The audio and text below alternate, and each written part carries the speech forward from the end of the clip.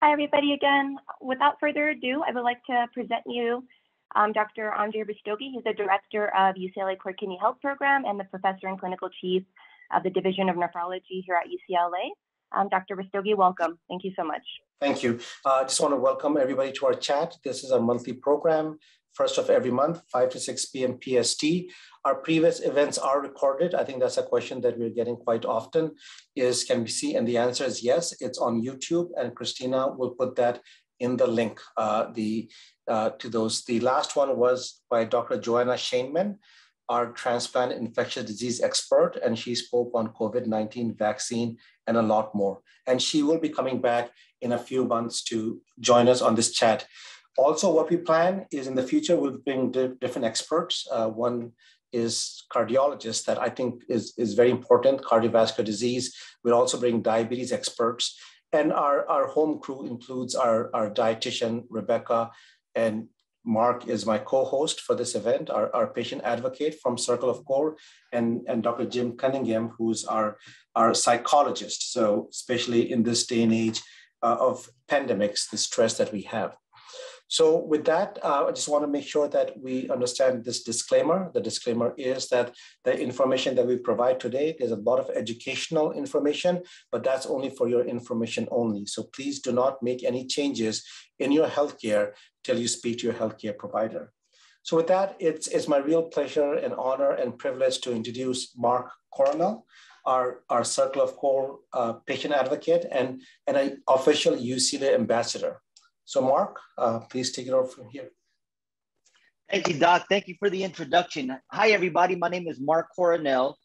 Here's a couple of information you guys should really tune into by calling us, and feel free to make sure if you guys have any questions that isn't asked on the webinar to give us a shout out on the email at corekidney@mednet.ucla.edu or visit our website. There's a lot of information that you guys, if you don't know, you can find there, and follow us on facebook.com/corekidney. Next slide, please. This is our website. This is where me as a patient, when I was looking for places to find out what I was going through, I stumbled upon the UCLA Core Kidney website, and it's so thorough with all the stages that I had to go through as far as being a patient from pre, during, and post kidney transplant. So if you guys get the chance, please check out this website. It's amazing insight with what we're going through, information both for donors who consider to be a donor. They can also get that information here, as well as important updates, right? We have these webinars with Dr. Rastogi and the Core Kidney team every month on the 1st. So please feel free. I mean, we have one today, but the next coming months, if you have any questions that weren't answered today, remember, it's November 1st, December 1st, January 1st, and it's going to be a consistent thing moving forward.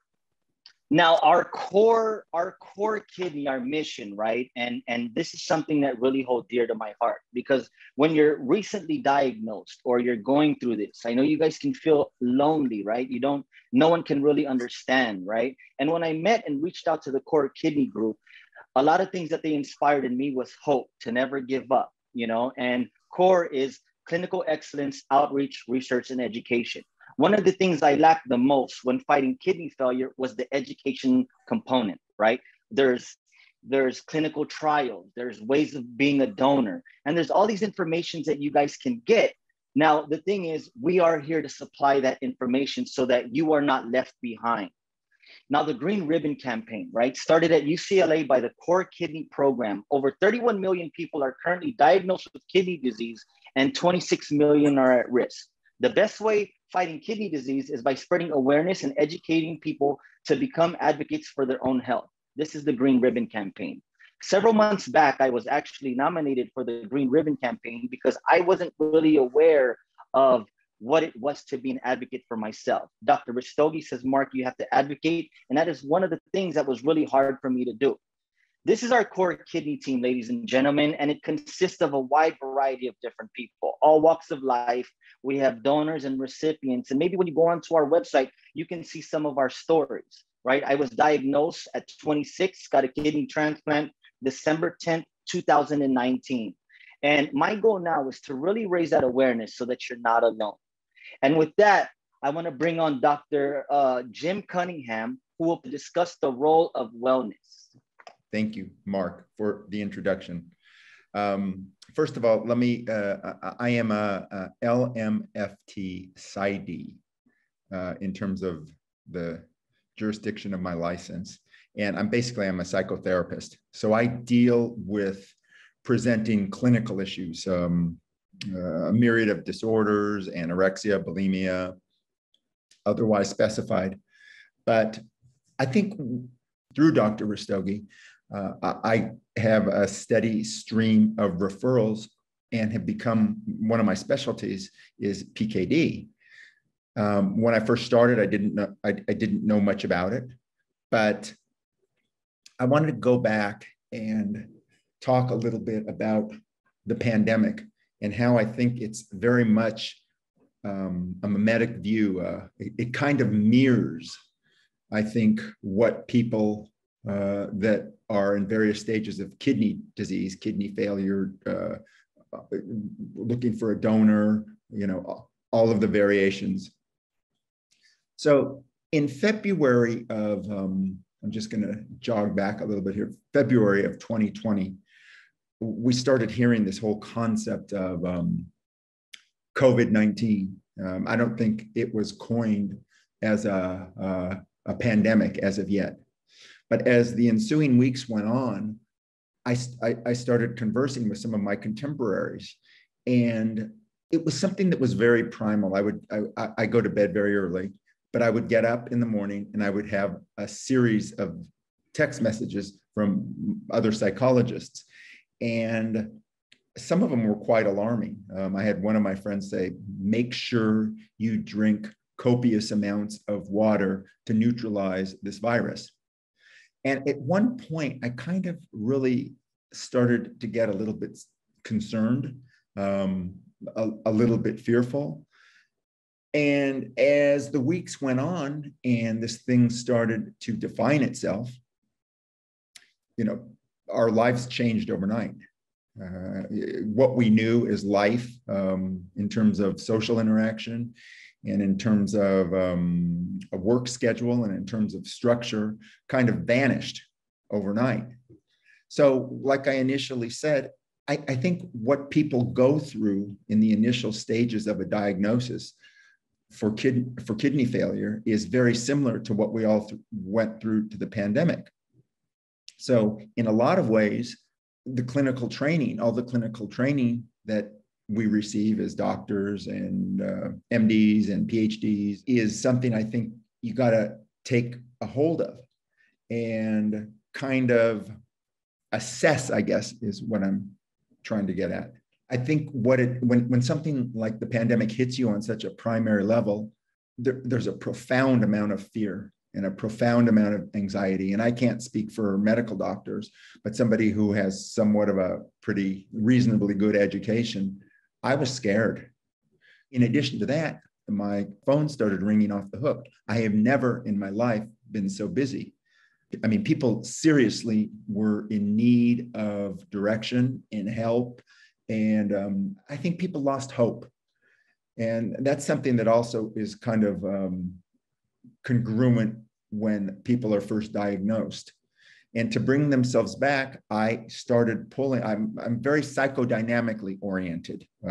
I think it's important to treat the pathology. I think it's important to go back and try to iron out emotionally and intellectually what went on in somebody's childhood if they're trying to deal with an issue. But during the pandemic, I became much more eclectic. And I started pulling a great amount of research from postmodern theories. And in a nutshell, what I attempted to do was try to reconnect people with becoming accountable to themselves and for their diets, for their emotional well-being, for their exercise. I mean, how many times have we heard that people gain COVID-20 or whatever they call it, COVID-30? Well, in a lot of ways, I think we needed interventions, and I think people needed to be called on their behavior. And frequently in the context of therapy, that's what I would have to do. So I would say structure in terms of a tool or in terms of a concept is the roadway to hope. I think by taking care of yourself and by eating properly, and I'm glossing all of this together, but each one of these collectively or separately, I think really kind of grounds you in what you need when you're going. It was a crisis. We were all going through a crisis. And similarly, when people are diagnosed with kidney issues, I think it's the same thing. So what I attempt to do in my clinical sessions was, with respect to the pandemic, is reacquaint people with their resources, what they were good at during the course of their life, if they were an athlete, if they did well in school. And those transferable skills, they can start using them in their daily lives now. You know, getting up and taking a walk and trying to eat well and trying to connect with people. And that's the other piece too, that I think was huge with this pandemic. People felt disconnected. We didn't know where to go or where to turn. And I think a lot of depressive issues crept in, a profound amount of increase in bipolar 2, which does not surprise me. And, you know, the personality disorders that people already had were becoming exacerbated. You know, people who were borderline became a lot more desperate. People who were anorexic kind of clung on to those skills. So, you know, and I think the silver lining in all of this was that it really kind of set everybody back, and people needed to wake up and say, okay, we have to ground ourselves. We have to go forward, and one day at a time, deconstruct whatever this demon is. And I still think we're grappling with it. I think we all believe at this point we're, you know, not where we were in March of 2020. I think we know that hopefully we're going to be okay. But even that word, the way I qualify that, hopefully. So it was a very desperate time. So basically that's what I attempt to do in my clinical evaluations and my assessments. And I tried to put people back on track. And I wasn't so much about pathologizing as I was just trying to intervene and help people with the daily struggles in life. So basically that's my spiel. Does that make sense, Dr. Rastogi and everybody? Yeah, it does, Dr. Cunningham. Thank you very much. So just a couple of comments. One of the reasons Dr. Jim Cunningham is actually a part of our core team, along with our dietitian, Rebecca, that you'll be hearing. And then we have the patient advocates, and we'll be bringing different specialists. Like we brought Dr. Shaneman last time, and we'll be bringing from different specialties, cardiology, diabetes and stuff. So anyways, thank you, Dr. Cunningham. If there are more questions coming in, we will let you know. Hopefully you'll stick around till the very end. So thank you. Now, moving forward, let's get back to some kidney pathology. This is the definition of kidney disease. We have gone over this several times. How do we define kidney disease? You should know your GFR. If you don't know your GFR, make sure you do. It should be in your lab. And if you can't find it, Mark went over how to look at labs last time. So he can go over that again at our next visit. But just as you know your cholesterol levels, you should know your GFR. This is your kidney function. And then the other thing that we really focus on is amount of protein you're spilling in your urine. So those are the two important tests that you should have. Now, causes of chronic kidney disease, diabetes mellitus, blood pressure, you know, if you have kidney disease and you're being listed as hypertension being the cause, you have to be very, very careful, because a lot of times hypertension or high blood pressure is actually a consequence of kidney disease rather than causing the kidney disease. So be on the lookout for more diagnosis. ADPKD, polycystic kidney disease. I will answer one question right now. And one of the things that we started at UCLA is the nephrogenetics program. And what is that? It's looking as if there are genetic causes of kidney disease. And when we look at, and we'll do one session on just genetics. But when we look at genetics as a cause, there could be a single gene mutation or there could be multiple genes involved. And ADPKD is the most common monogenic single gene mutation causing kidney disease. And there are a lot of others too. We have Lisa Bonebrake from Alport Foundation on our program as well. And Alport is syndrome is another monogenic cause of kidney disease. So UCLA is focusing on genetics, and it's not just for diagnostic, but it's also for therapeutics. So that this decade is going to be how you modulate the gene expression to get the outcomes. And there are a lot of drugs that are coming out to that effect, and there'll be a lot more coming down. But first, we have to get the right diagnosis. And for that, we have broad panel testings available now that can help you with that. One question that came in, for an adopted child with no family medical history information, how does one best diagnose PKD? So if there's an adopted child, so I'm making an assumption that you're wondering if the child has any PKD. So first you should look at, are there any telltale signs? Are the kidneys enlarged? Do they have cysts? Are the lab work abnormal? For example, GFR is abnormal, or they're spilling protein. And if that is the case, then it's a relatively simple, straightforward, broad panel testing. You test up to 400 genes and they don't even have to draw blood. They can do the saliva testing. But that's what I would go with in that case, if you're concerned about doing that. We have glomerulonephritis. Mark shared his story. Mark, as far as I know, you had FSGS as a cause, focal segmental glomerulosclerosis as a cause of a kidney disease? Yes, doc. And it's one of the diseases that affects the glomerulus. It's actually still a rare disease, but when you look at glomerulonephritis, it's one of the more common causes of patients ending up, and drugs and medications are important, and there's a whole bunch of other reasons. So this is the causes of chronic kidney disease. Now, when you look at chronic kidney disease, and this is as opposed to acute, somebody's in acute decline, but when you look at chronic kidney disease, you should know your GFR. And that is important because it's going to put you in one of these 5 stages. And the management in these stages is different. Stage 5 is what we call kidney failure. These patients will need dialysis or transplant. But there's and things change a bit. For example, you will take more protein when you're on dialysis, but less protein in early stages. So knowing your stage is very important. When you go to speak to your dietitian or any physician, you should know your GFR, what is your GFR, and that will really dictate. The other thing that you should know is how much protein are you spilling in your urine. That is, and albumin is a kind of protein. So when some people get confused that they're checking albumin or their protein, albumin is a kind of protein. So that's that, but it's a more specific kind of protein that we as nephrologists check quite often. Now, this initiative was passed by the president in 2019. And the reason for this was that kidney health needs help. We had a lot of patients who actually had kidney disease and they were advancing, and we need to do intervention. And this is the whole purpose of this initiative. And what were the main goals? Number one is to, if you do have chronic kidney disease, to slow down the progression. And we'll be going over some of those things that you can do. Second thing is, if you are getting close to dialysis, then you should be on home unless there's a good reason that you're not doing home dialysis. UCLA is a very big proponent of home dialysis in our patient population.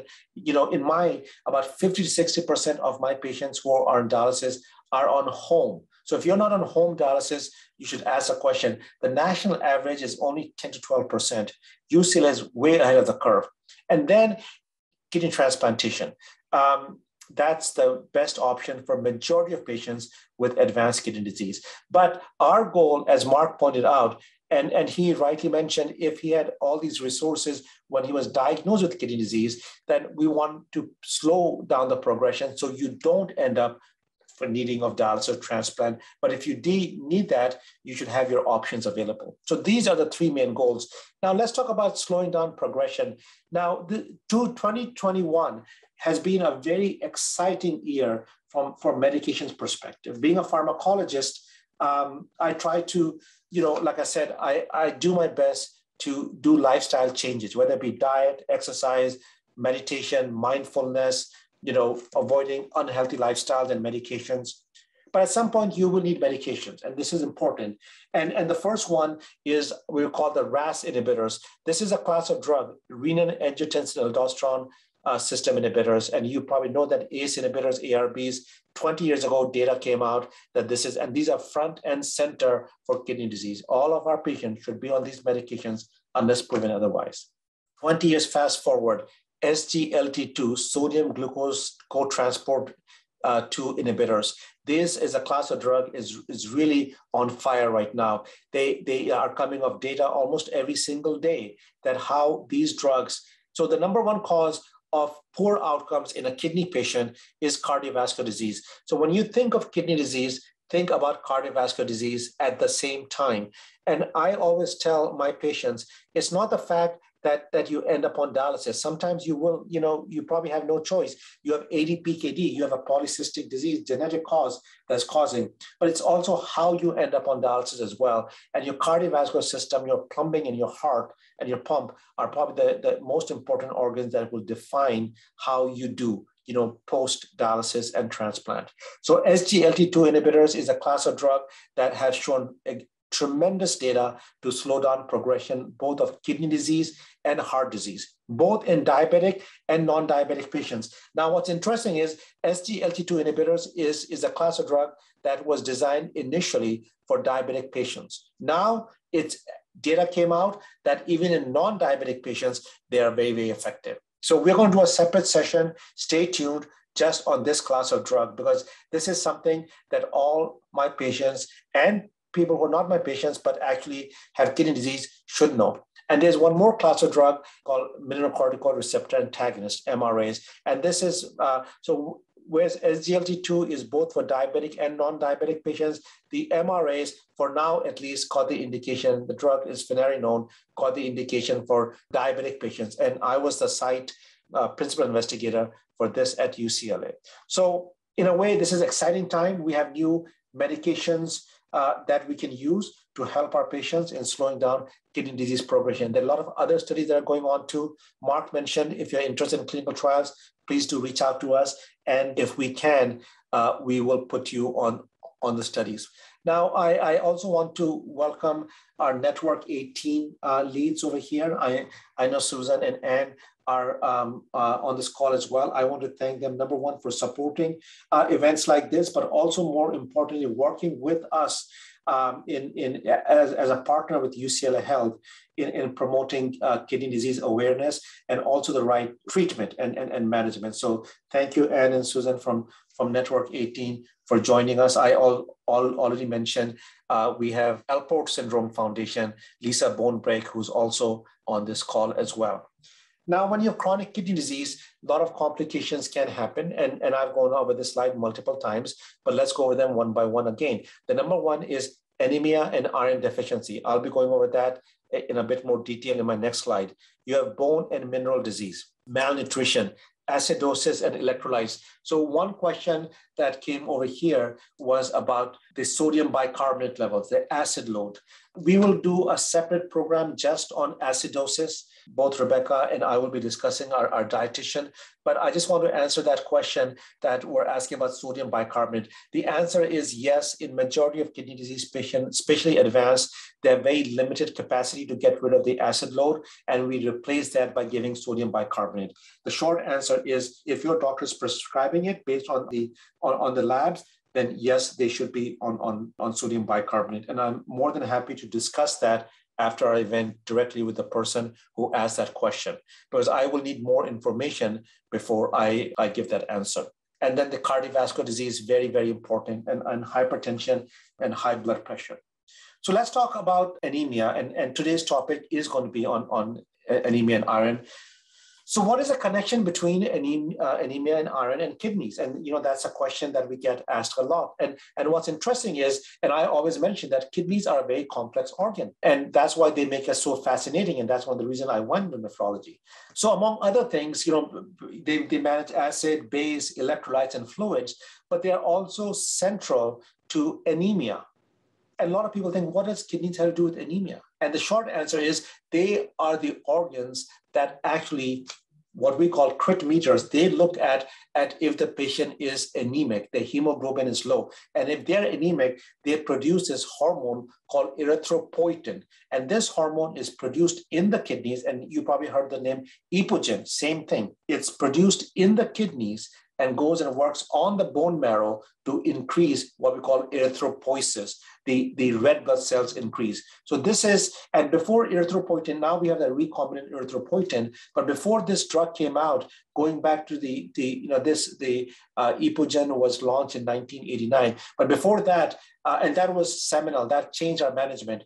Before that, the way we treated anemia of kidney disease was by giving blood transfusions, which all of my patients should know by now, that you should really limit the amount of blood because it can really make your transplant very complicated. So if you're needing transfusion, you should first of all make sure that your nephrologist knows about that and don't treat a number. And I think that's, so anyways, erythropoietin works on this. And before erythropoietin came out, the recombinant as a drug, we used to give blood transfusion, anabolic steroids, and all that stuff. So we have come a long way. But then the other class of drug is hypoxia-inducible factor. This is another exciting. Now, unfortunately, the drug was not approved by FDA this year. It went, we were at UCLA, I was the principal investigator on at least 2 out of the 3 drugs that were being studied. And FDA asked for more data for this class of drugs. So the first one got put on hold for now, at least. The second one should be coming up. And the key thing of there is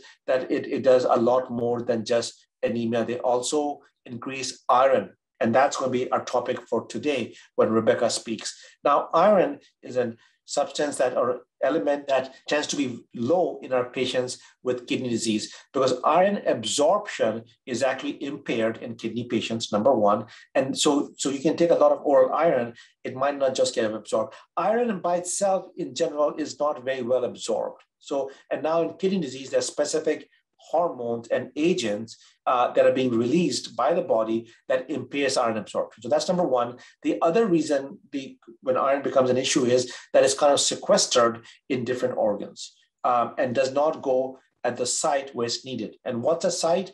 That's bone marrow. So the whole biochemistry of iron is actually impaired in our patients with advanced kidney disease.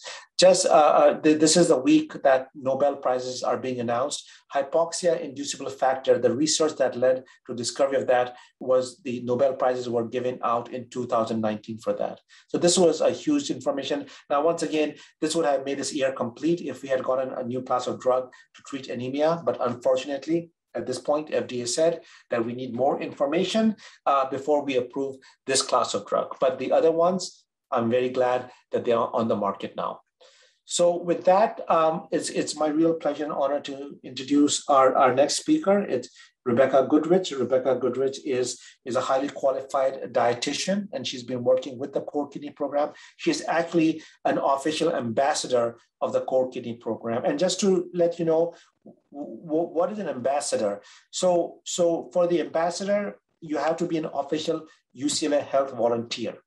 So that's the first step. And once they're official UCLA Health volunteer, we need to train them so they can speak on behalf of UCLA Health as well. So when they speak, we meet with them, we tell them, and our mission is to be fair and balanced and only speak on things that have scientific data behind that. And this is specifically coming from food. So we have heme iron and then we have non-heme iron. So heme iron is going to be predominantly your animal-based sources. So things like meat, chicken, turkey, fish, and heme iron is more absorbable than non-heme iron. And non-heme iron is coming from non-meat sources. So things like cereals, legumes, nuts, beans, things like that. And then to the right of this slide, you'll see just like a little diagram that basically shows where iron is absorbed in the gut, as we said, the first and second portion of the small intestine, and then iron where it's stored, right? So we have storage forms such as ferritin, and we also have ways where iron can be transported, which is through transferrin, which I'll speak to you guys a little bit more about in reference to testing for iron deficiency with or without anemia. Okay, so we can go to the next slide. So iron bioavailability. So heme iron is more bioavailable than non-heme iron. So with heme iron, about 15% to 35% is more absorbable. And non-heme iron, you're absorbing roughly 2% to 20%. So non-heme iron, it actually provides more iron than heme iron since it's consumed in larger quantities. So vegetables versus meat. So I know we stated previously that heme iron coming from meats is more absorbable than non-heme. However, non-heme is consumed in larger quantities, so therefore we're able to really meet our needs. Specifically, when we talk about iron inhibitors, and this is very, very important, especially if you're taking an iron supplement, there are a lot of different foods that can actually inhibit iron absorption, and this is where it gets a little tricky. But iron inhibitors include things like phytic acid, which come from nuts, seeds, peanut butter, legumes, and also calcium products, which has been also shown to decrease iron absorption. So coming from our dairy products, so things like yogurt, cheese, milk, ice cream, these guys can definitely decrease that absorption of iron. Polyphenols, right? So blueberries, herbs, spices, flax seeds, olives, definitely coffee and black tea specifically has been shown to decrease absorption, and peptides, so milk, meats, oats, eggs, and soy. And so this is why it's really important. On the bottom of the slide, there's a note that says you want to take your iron supplement with citrus fruits, for example, because when you consume iron or take an iron supplement, or even, consuming iron-rich foods, you want to pair it with vitamin C, a good vitamin C source, such as, let's say, orange, because it really enhances that iron absorption. And so taking it together, number one, can really ease some of the GI side effects that we see with iron supplements. But two, it can also really enhance the absorption of iron. And it can, as we said earlier, can just be easier on the gut overall. So this slide basically shows, what your recommendations are. And I don't have everybody's age group on this slide, but if you have any questions or, specifically want to know what your needs are, you can definitely feel free to reach out to me. These recommendations came from the National Institutes of Health. So again, recommendations vary. Adults store roughly 1 to 3 grams of iron in their body. And balance, again, as stated previously, has to do with achieving the intake versus output of iron. And our bodies always want to maintain a homeostasis state, right? We always want to be in balance.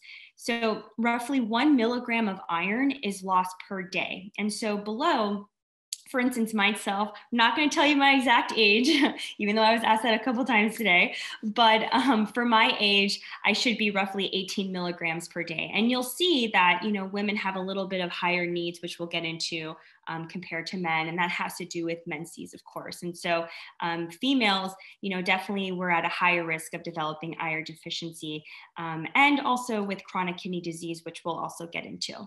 So iron status. So this is really important to note, right? Because when you go to your doctor, sometimes when we do a complete blood count, we don't always get certain labs tested. So sometimes just to speak to your physician, hey, what do you think about testing for this? Do you think this would be a good addition? So hopefully this slide is helpful for you just to kind of understand a little bit better what to check for, but it's recommended to review multiple markers instead of just one marker, because this way we're able to really see the whole story. So the first marker, red blood cell size and color, very important. So if we see that those red blood cells are smaller and paler in color, so having more of a lighter pinkish color compared to a red and full, ferritin. So this is something that you definitely want to test for. This is that storage form of ferritin. And when we look at ferritin and transferrin, we have what's called acute phase respondence. So sometimes our lab values can be higher. And really what that can mean is that we have lower iron, right? So while, like for instance, transferrin, if we have higher levels of transferrin, we want to make sure that there's no iron deficiency going on and figuring out why are my levels too high. And so transferrin is a protein that's bound to iron and it's transported throughout the body. So it's that transportation for iron. And then total iron binding capacity. This is the blood's capability to attach itself to iron and move throughout the body. And so, when you look at all these labs, you see that we're not just looking at one or two, but we're looking at a bunch of different lab values. And then from a nutrition standpoint, so I like to look at vitamin B6, B9, which is folate, and B12, cyanocobalamin, and B6 is pyridoxine. So I like to personally look at these levels because these really help with the formation of iron. And so sometimes when anemia is present, some of these vitamins can actually be lower, especially B12. And also, if you struggle with a GI issue such as inflammatory bowel disease, sometimes the absorption is a little bit limited, which is why we want to test these vitamins as well. So again, it's never just one marker, but we want to see multiple markers. Okay. So iron deficiency and causes. So why are we having some sort of iron deficiency, and what's the cause of it? And also, what can we do about it? So anemia, as previously stated, can be present with or without iron deficiency. When iron stores are depleted and unable to match up to its metabolic demand, which is what we need, we see iron deficiency. Lower intake and or not meeting those nutritional needs, as the previous slide from National Institutes of Health, when we're not really meeting those needs, we can also have that iron deficiency. Excess blood loss, so through the menses or a GI condition as previously stated, such as ulcerative colitis, that can also lead to anemia. Certain diets, so vegetarian diets and vegan diets. So if we're staying away from foods that have mostly heme sources, like those animal-based sources like meats and chicken and turkey, things like that, we tend to be a little bit lower in our iron sources. Symptoms, so as previously stated, that shortness of breath, pica. So pica is when you crave foods that are not food related, right? So for instance, what does that look like? So craving chalk. I've heard people crave detergent, right? So different things, even clay. So non-nutritious foods, are sometimes craved when there's a deficiency present. Weakness, tachycardia, which is fast heart rate, and this definitely can all lead to risk of infections and things like that. Chronic kidney disease. So as Dr. Rastogi previously stated, since kidneys are unable to produce enough of erythropoietin, which is that hormone that helps produce red blood cells. So because of this factor, we tend to see lower red blood cell formation, and therefore we have an iron deficiency that's present. So a little bit about that. So nutrition for iron deficiency. So this is where we think, okay, what can I do about my nutrition? What, if I'm not taking iron supplements, or if I just need to up my intake of iron, what can I do? So there's a lot of things that you can do. All this data was provided from the USDA. And basically, I provided some foods that are rich in iron. So some are non-heme sources, such as vegetables, which I like to focus mostly on whole plant-based foods for my patients, especially when there's chronic kidney disease that's present. And so I also include heme iron sources. So let's look at some of the non-heme iron sources. So spinach, so about 100 grams of spinach provides 2.7 milligrams of iron, which is 15% of your daily value, which is great, right? And so that's considered a pretty good source. I like to look at the 5-25 rule. So, really anything around 20 or 25 tends to be a little bit higher in that nutrient, looking at the daily value. And that's something that we can further explore in the future, but 15% is a good source of iron. Garbanzo beans and other legumes. So if you're consuming about 1 cup, that will also provide you roughly 2.8 milligrams of iron, which is 16% of your daily value, which is awesome. So that's a pretty good source as well. So bring on the hummus, right? Pumpkin seeds. So a 1/4 cup of pumpkin seeds provides 2.5 milligrams of iron, will also give you 15% of that daily value, pretty high. And then look, when we compare that to red meat, which is a heme source, about 100 grams, which is 3.5 ounces, that actually provides 2.7 milligrams of iron, or 15% of your daily value. So we see how when we look at red meat versus all these plant sources, we can get our iron intake from our plant sources. We don't need to always rely on our meats to meet that requirement. And then tofu, which is also another plant-based protein, about 100 grams, which is 3.5 ounces, will give you about 18% of your daily value, which is also very high. So we have a lot of options here. I think that's that's the biggest point of this slide. And iron supplementation. So this gets a little tricky because there's a lot of different types of supplementation. And personally myself, I have to be on an iron supplement because I do have anemia. So it's really, it was really cool creating these slides because it took a lot of research to figure out why is it so confusing? Why are there so many different types of iron, right? And so I hope that this is helpful for you. So number one, always check with your doctor first, right? What's the cause? Why do you need to take an iron supplement? And this actually goes for all supplements. You always, number one, you want to be a little bit cautious, especially with our kidneys. And number two, we want to really understand why is there anemia present so that we're not just putting a Band-Aid over it, right? So we want to figure out what's going on. So that's the first thing. When we use to treat iron deficiency with or without anemia, when there's malabsorption present or when there's any type of blood loss, that's when we know we need a supplement, right? So maybe the foods in itself are not going to help. So maybe we need just a little extra help with our supplement. And if an oral supplementation is not working, then we turn to maybe an IV or intravenous supplementation. So let's get into the different types of iron. So we have ferrous sulfate, we have ferrous gluconate, we have ferrous fumarate. So these guys are usually over the counter. You can also have your doctor recommend these to you as well.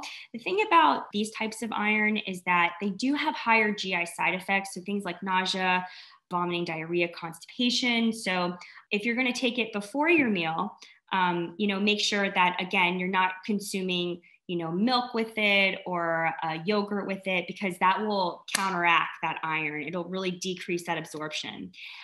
Or if you don't take it before a meal, then take it 2 hours before consuming your medication, because some medications can also interact with that iron. So things like, if you're taking a calcium medication, or there's a medication you're taking that has calcium in it, or a proton pump inhibitor, you just want to make sure that there's no interaction with that supplement. And just a note, you want to take your iron with a small amount of food if you do have that GI side effect. So as mentioned previously, if you want to take maybe an orange or another high vitamin C food or fruit, that will really help with increasing the absorption of iron. And IV iron supplementation, this is if you have difficulties with oral iron or malabsorption, as previously discussed, like having gastric bypass or GI condition, or even having high hepcidin levels, which has been shown to also correlate with anemia. So iron supplementation. So just kind of reviewing those labs again, remember to not just look at one criteria, you want to look at the whole story. So monitor your iron levels, transferrin saturation, look at total iron binding capacity, and ferritin, which is that storage form of iron. And supplementation can stop once iron and transferrin levels are within normal range. There's no reason to continue, right? So that's why you want to make sure you're staying on top of that. So your question may be, so then when do I retest my labs after supplementing? So if you're having oral supplementation, you want to test 3 months before the improvements are made in hemoglobin. So after you start supplementing, test those levels 3 months after, and then IV iron can take up to 6 weeks to detect improvement. So, just a side note there.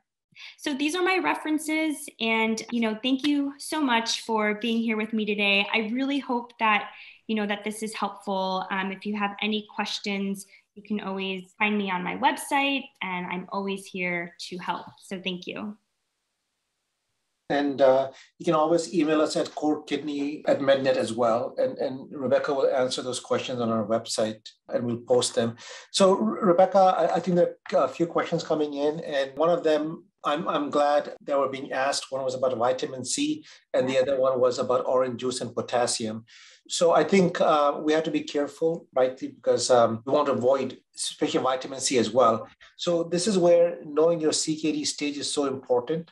because when you have advanced CKD in stage 4 and 5, you actually want to limit the amount of vitamin C you're taking, because there are some concerns that vitamin C leads to higher oxalate and can actually lead to kidney injury as well. So be careful about that. And then about potassium as well. So when the question came up, if I have advanced kidney disease, I should not be taking these potassium-rich substances. Is there anything else you could recommend?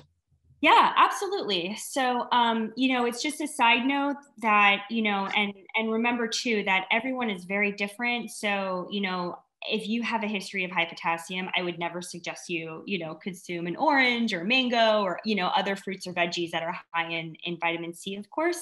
So, really it's whatever is best for you, anything that you really enjoy. I mean, if you just want to take a small piece of, toast, something just kind of easy on the gut. If you want to have a little bit of applesauce, that's fine too. The biggest thing here is just really limiting your intake of calcium if you do consume these iron supplements, because that can counteract it. And definitely don't have coffee or black tea, because these guys have really been shown to decrease the absorption of iron. Great, thank you. The other question that came up was, actually, I wanted to welcome, we have a few international attendees as well. And this is Abhilasha from India. And one of our questions was, thank you for the information. Would also like to check if calcium supplement and iron supplement can be taken together. Yeah, so that's a really great question. So my suggestion is I would not take them together, because iron supplementation is so finicky. We have to be very cautious with, when we take that supplement, because there are so many inhibitors. And so my suggestion is, let's avoid taking those two supplements, or, if you have a medication that has calcium in it, let's avoid taking them together, because I don't want the iron absorption to decrease because of that calcium. So I would definitely spread those two apart. Maybe wait a couple hours before you take the calcium after you take the iron. I think that could be maybe a little bit better. Great. I also want to welcome our other international attendee, is Dr. Kavandi from Iran. So thank you so much for joining. I know it must be really early over there as well. Let me see what other questions are coming in. So we answered the question, if you're in stage 5 and struggling with high potassium, we discussed that. We discussed vitamin C as well. And spinach has oxalates as well, so that you have to be careful about stones over there. One of the questions that came up is, how is anemia linked to kidney disease not on dialysis? So kidney disease is a spectrum. And when you have kidney disease, you actually have impaired iron absorption as well as impaired erythropoietin production. So it starts actually earlier. So you can get anemic while you actually are not even on dialysis. So that was another important question coming in. The question comes up about all the medications. We're going to have a different section just on that. One other question that came in, if you're anemic, so the first thing, if you have anemia, so just going back to the labs, let's just see, we discussed a lot of labs, but which ones are the key labs over here that you should? So probably the most important one is this one, the hemoglobin. That's because there's hematocrit, red blood cell size, but this is what we go by, and this is very important. And there's one more here, which I think is a combination of the iron binding capacity and serum iron, is the iron saturation. So those are the two important labs that we look at. And once your iron is sufficient, your levels are good enough, your B12, you're not deficient B12, you're not, and you're still anemic, then we give erythropoietin back. So there's no point in giving erythropoietin back to you if you're deficient in iron, B12, and folate. But once you're that, then we give that back, and to be given subcutaneously, the route that we actually prefer in patients who are on home dialysis and in the clinic, and intravenously, which is given for our patients in the in-center hemodialysis. And the question was, is it possible once hemoglobin rises to within normal range that we can stop taking the injections? Or once a patient starts taking EPO, will they have to stay on that indefinitely? The short answer is that if it is because of chronic kidney disease and the kidney disease is still there and you're not transplanted, then you probably will need to be on at some level of erythropoietin for the rest of your life. Most of the patients are on that. So the short answer is most likely yes. But that's why we follow your blood values and treat that accordingly. So if you give erythropoietin and your levels are normalized, then we will follow you till it drops again. And then we put them on once a month, every 2 weeks, depending upon. So with that, Rebecca, thank you very, very much. This was very, very informative. And I know you'll be coming to all our sessions. If there are more questions, please email us. You can visit our website, but also email us so we can post it on our website so everybody can learn from that. So with that, I want to thank everybody. Mark, any final comments before I finish it up? Yes, everybody. Thank you guys for all coming on. Please like and share on Facebook. This is very informative. I always tend to learn a lot when I actually come on these webinars, and I'm just so blessed and thankful for the Core Kidney team. We're here to help. Dr. Rastogi emphasizes and makes sure that we have that hope mentality because we do not want you to feel alone. So thank you so much, Dr. Rastogi, Rebecca, Jim Cunningham, and everyone from the Core Kidney team. Thank you. Thank you, Mark. And I just want to thank our circle of core, our beans, the Bruin Beans, our undergraduate superstars that are working to make this event work, and especially Rebecca and Dr. Cunningham for their information. One of the questions came up that am I accepting new patients? And the short answer is we are accepting patients at UCLA Health. And as a clinical chief, I'll make sure that you get assigned to the best nephrologist possible, number one. And number two is UCLA is in the community now. So if you're in South Bay, we have outstanding nephrologists in South Bay. If you're in the Valley, there are people in the Valley, Westlake Village. So if you want to be seen by one of my faculty members, please email me at corekidney@mednet. That's the email that we use. If you have any questions about things that were discussed, please email us. Once again, I want to thank everybody for participating. Please be safe. We have a lot of these webinars posted now on YouTube. We will edit this and post it on that as well. And last but not the least, please don't make any changes in your care till you speak to your healthcare provider. So with that, we're signing off. Thank you very much. And I'll see you next month, November 1st at 5 p.m. Pacific Standard Time. Thank you.